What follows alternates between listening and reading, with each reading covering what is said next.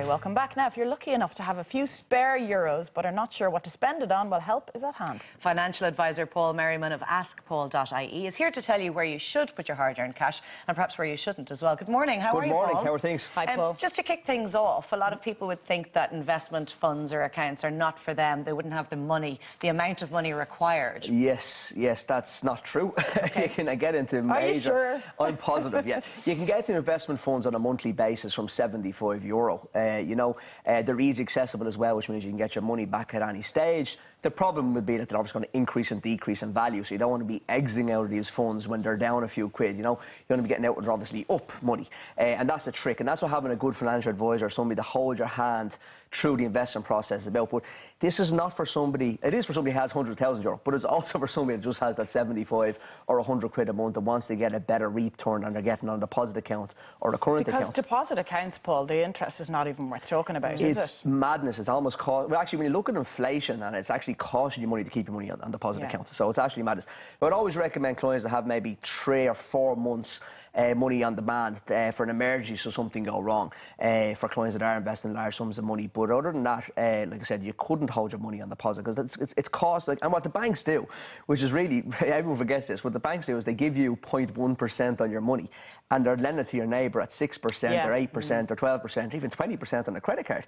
So you're funding the banks by putting that on, so it's absolutely madness. So how long should we invest for in terms of the term, first of all? We'd always recommend that it should be a 5-year term, but like I said, these funds now have what's called easy access, so you can access to the funds a little bit quicker, so it makes it easier for people. Where before, like kind of 5-6 years ago, they were all kind of 5-year lock-in period, you were penalised if you get out before. Like I said, most of them are easy accessible, but you'd always want a minimum of 5 years for the markets to kind of average out. Do you know what I mean? So just in case anything goes wrong or there's a bad year or two in the middle, but are you liable to receive a penalty if you access it within that 5-year time frame? No, some of the accounts you are, some you aren't. So again, there's hundreds of different accounts available in the Irish marketplace. It's just trying to... So if you want to be able to access it, you need to be able to go into a penalty-free you're called easy agreement. access. Most of these accounts are called the easy access accounts. That means you can access them at any stage penalty-free, which again makes an awful lot of sense for people, so they can access the money if they need to.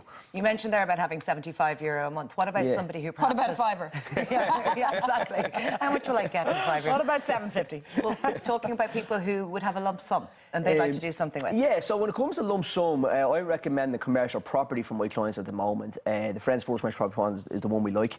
It's a really, really strong fund. We expect that to do about 4 to 6% this year, which would be a really, really good return. Because commercial property is a little bit more cyclical. What I mean by that is you can kind of see it, like the stock market can fall overnight or over a couple of weeks. Even with a tweet from Trump, you can find that the stock market... Do you find there's a lot of fear, though, with your clients? When you mention property, they say, oh, no, I don't want to lose my money. No, definitely not. I was in the Aviva Stadium yesterday for that game, and all I could see was cranes everywhere. So it's definitely, people are way more comfortable. Building is happening. It's happening again, and people are way more comfortable when it comes to commercial property as well. When you look at commercial property, though, we'd only have a kind of one-year outlook. So you go into commercial property fund for maybe a year or 2 years, and then assess it then with your financial advisor. So I'll be sitting down with clients this time next year, letting know what our next 12-month outlook is. And that's what's really important if you have a good advisor. It's not, you can't really just say pick a fund for 5 years or 10 years and leave it there. You're going to end up in trouble.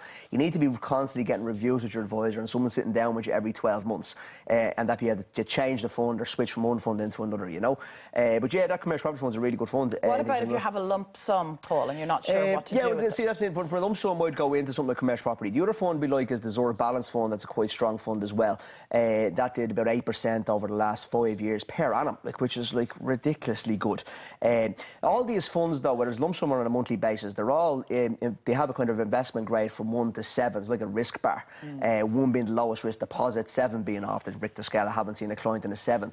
So most clients that come to us are kind of a 3 or 4, or maybe tipping into a 5. So again, it's not that every single investment is a risky investment. There's really good level 2 funds, which is just a slightly bit more risk than a deposit account. So there's something for everybody. So I'd recommend if you have anything kind of spare and you want to get a better return than you get in deposit, to sit down, get in contact with myself or sit down with a financial advisor and get some advice on it, When you're thinking about risk, and I suppose if you're investing on behalf of somebody else, thinking about all the parents out there who perhaps would like to help their children out, perhaps they've communion, confirmation money, they want to do something, it would be It's very upsetting if you lost your own cash, but if you lost your child's cash and you wanted to give them a lump sum as a present, well, when actually, they turned 18. most clients now as well would look at the children's allowance as well. That's a good one, you know, because it's €140 a month. You can invest that. The return is that if you get like a 4% return, like over 10 years, it's just under 39 grand. Like, it's an amazing return to get. But again, if you're sitting in the post office or credit unions or somebody's demand accounts, so if you're in a position no where interest. you don't need to spend that, Yes, that's a great thing to be able to obviously, there's save. a lot of people that need it, and that's okay. Yes. But if you are putting it in a deposit account, get it out of there straight away and speak to somebody about getting into an investment account, because over 10 years, you're going to get a really, really good, or even 18 years, you're going to plan for third-level education for your kids. You know, the returns are going to be phenomenal. One of the small companies fund with Standard Life, for example, did 12% per annum over the last 10 years alone. So we look at that over the last 10 years. Out there. Amazing. Yeah. It's such good return on money, you know. Lovely. Thank you very much, as always, Paul. Thank you. Opening our eyes as usual. Thanks a million, Paul. No See you again. Still to come, all the backstage gossip from the first episode of last night's Ireland's Got Talent. And to celebrate the year of the pig, yes, the pig, we'll be joined by a couple of piglets. Why not? See you shortly.